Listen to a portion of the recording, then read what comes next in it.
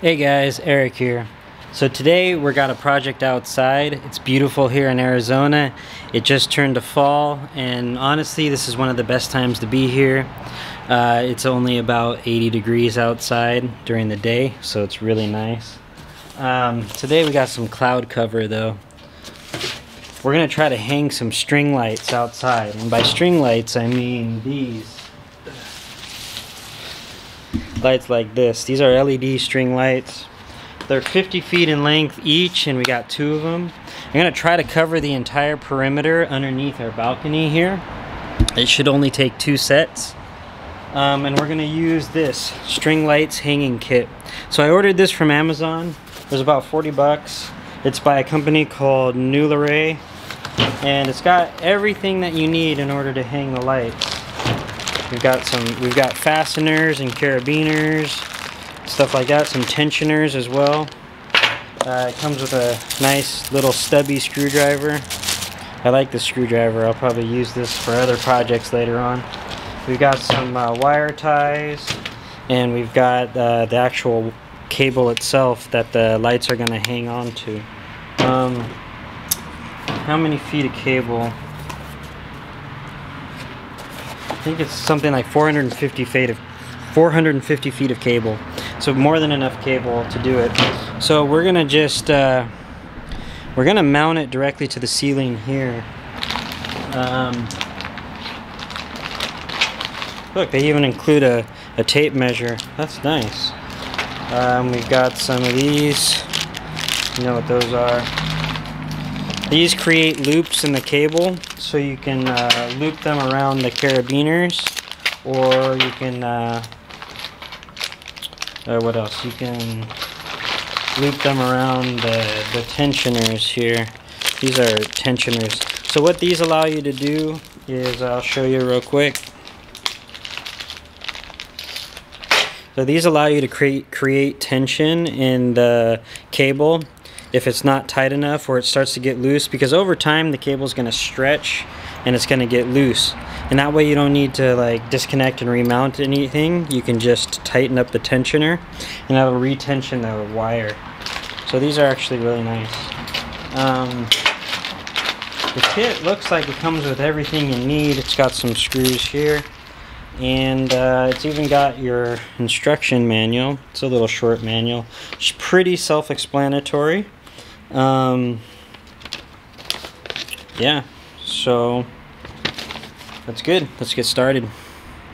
Okay, one of the cool things to keep in mind before you get started when you're doing this, you can actually mount the wire before you mount the lighting string. So this is good. You can map out the path where you want the lights to go, and you can mount the wire completely, and then all you have to do is you can feed the lights over the wire, or you can just use these provided wire ties, which is probably what I'm gonna do. You can attach the string of the lights to the wire that's already been fed. Alright, we're gonna start up here in this corner over here. I'm gonna mount them on the inside because it's easier to mount this string with tension and stuff into the actual ceiling here rather than into the stucco of the house. I've mounted stuff into the stucco here on the outside before, and it's just hard to get it tensioned right without it coming down and pulling holes into the stucco of the house. So it's just better to just mount it up here. Okay, to start this off, we're going to mount one of these. These are just called, what are they called? These eye straps. So these are called an eye strap. I knew it was eye something, but eye strap. And basically to mount these, we're just going to drill pilot holes for these like we did inside, 2 of them. And then we'll just put 2 screws in, and that'll mount it up there. That gives us a starting point for a tensioner. So let's go ahead and mount this up there.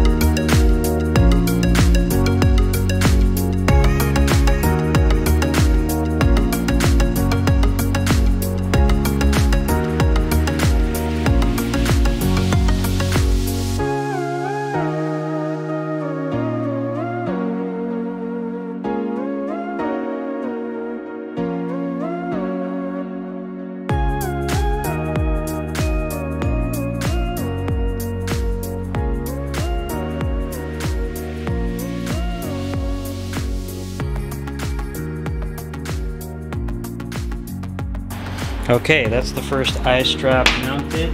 Now I have something I can attach my wire to. Next thing I gotta do is I gotta put, let me zoom out. I gotta put an eye strap in this corner on the inside of the shades and on the inside of the mister. So we have a corner, and then we can start going down the way.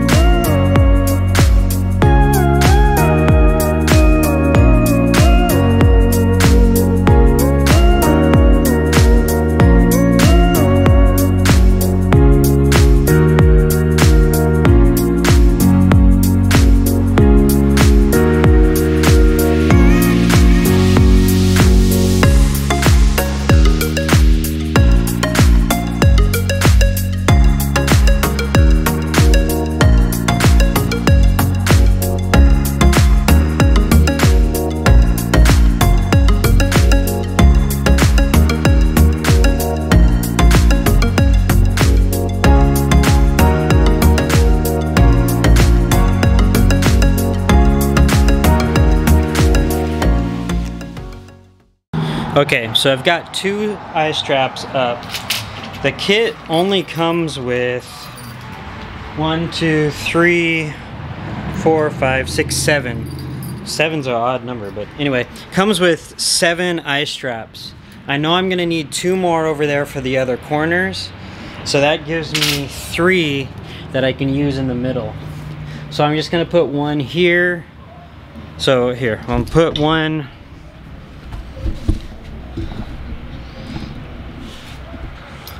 I'll just eyeball it, and I'm gonna put 1 in between the 2 pillars here, and then 1 at the center pillar, and then 1 in between the 2 pillars there. So it's better to map this stuff out so you don't run out of eye straps.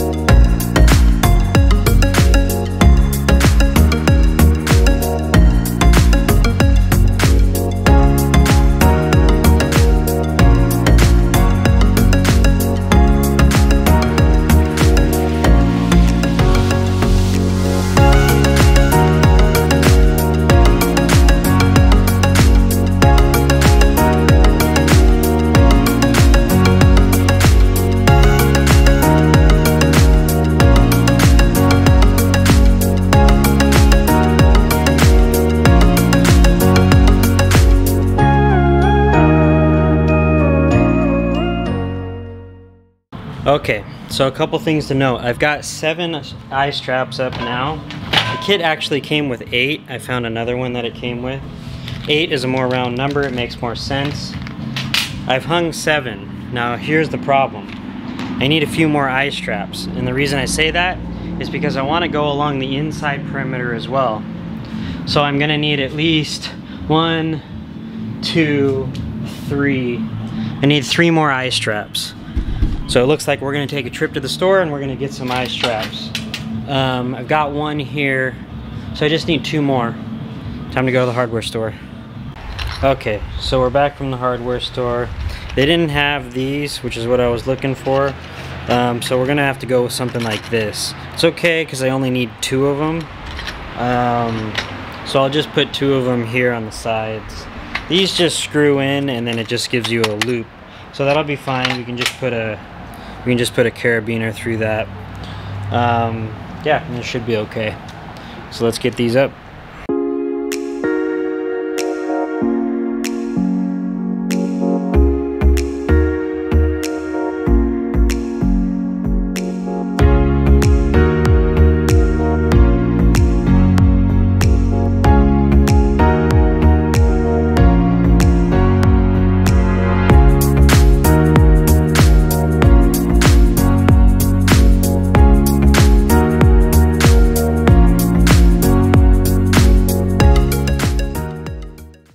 Alright, so the easiest way that I've found to put these in is to drill a small pilot hole, smaller than this. And then you can start screwing this in by hand. Once it starts to get tight, you can put a screwdriver through here and you can just start twisting it down that way.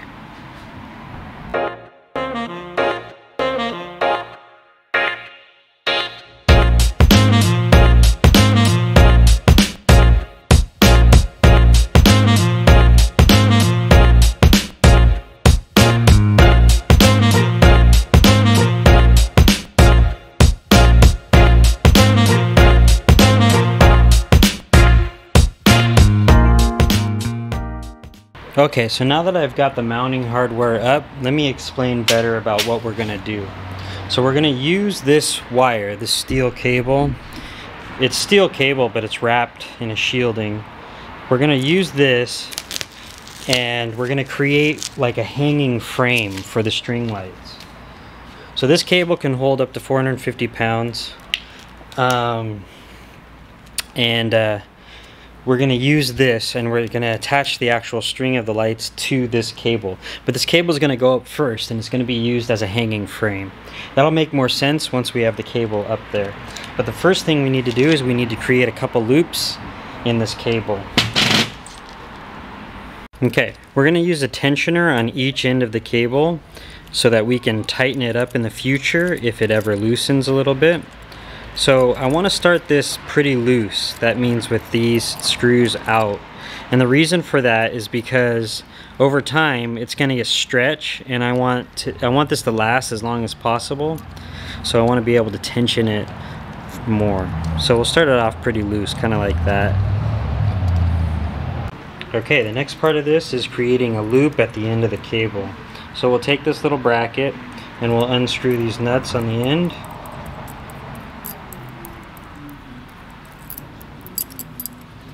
It came with this little socket wrench, which is nice. And then we'll take off this plate. I'm going to take the end of the cable, this cable, and I'm going to put it through one of our tensioners. Here's our tensioner. One of our tensioners here. Since this is a closed loop, we're going to wrap that up like that. And then I'm going to take this bracket. I'm going to put the cable on one side, just like that. And then I'm going to take the cable, the other end of the cable, and put it right there on the other side. Just like that. Okay? Then we're going to put this down, like that. That's going to kind of sandwich the cable in there to create the loop. So we'll put the nuts back on.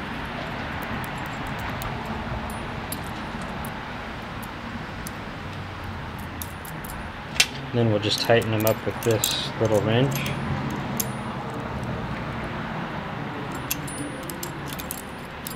You want to make sure these are pretty tight, just so the loop doesn't slide out, since there will be some tension on it.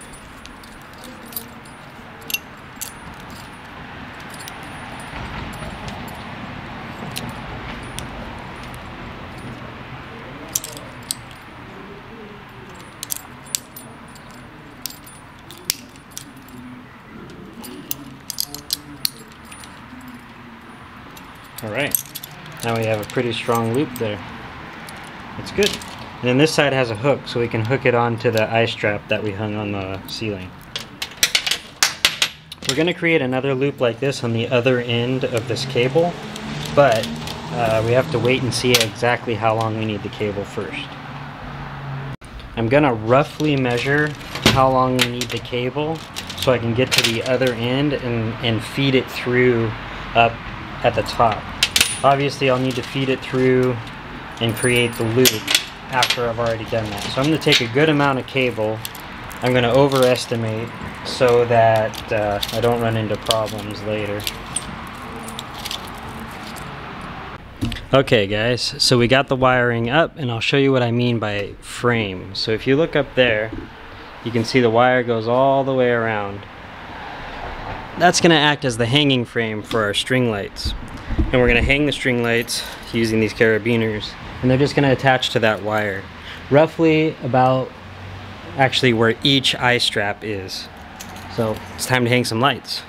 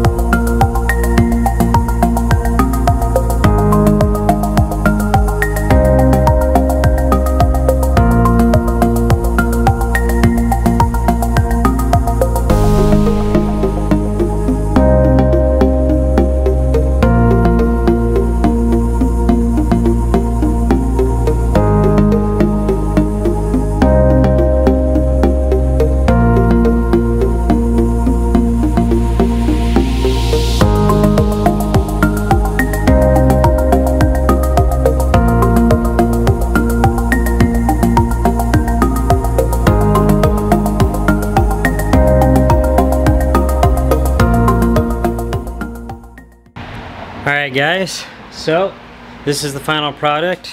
As you can see, the lights are all the way around the perimeter here. And yeah, so that's how you mount string lights using the string light mounting kit from Amazon. I'll put a link in the description below for that kit. Are there a couple things you could do differently? Sure. You could run the steel cable directly through the eyes on the light string themselves. The reason why I didn't do that is because that means when you run the string, you have to run the lights at the same time, and it makes the string a little bit heavy. So it's a little bit harder to do. Although it might be a little more aesthetically pleasing in the end to do it that way, I don't mind the ties up there. I mean, people aren't really gonna notice because it's just gonna be bright out here and you can hang out. Other than that, this works pretty good. I hung the string first to give myself a frame and to map out the path of the string lights themselves. This is the easier way to do it, in my opinion. Like I said, you could put it through the eyes of the actual string, and it might be more aesthetically pleasing, but it's a little bit more difficult. Either way, looks pretty good to me. Thank you for joining me for another problem solved.